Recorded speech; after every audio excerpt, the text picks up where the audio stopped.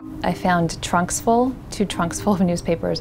And I opened it up, it was a mochila, it was a suitcase, a big brown suitcase. Took everything off the guest room floor and laid every single one out. And that's how I sorted it. And it took months. And I opened it up and there was 80 plus songbooks that my dad had when he was teaching himself how to read and write in English and Spanish.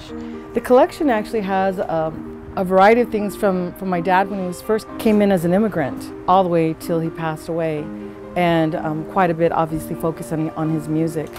My grandfather was Jesus Franco. He was the Consul General of Mexico to Arizona. He and my grandmother, Josefina Carrascoso de Franco, they together started El Sol, one of the first Spanish-speaking newspapers in Arizona. He dedicated himself to the music, so teaching people a little bit about the history of the Jarocho music, why it's important to the United States, is kind of his history. This flag is from the Mexican Revolution, and the China Poblana outfit is a folkloric outfit that is worn a lot during Mexican Independence Day celebrations.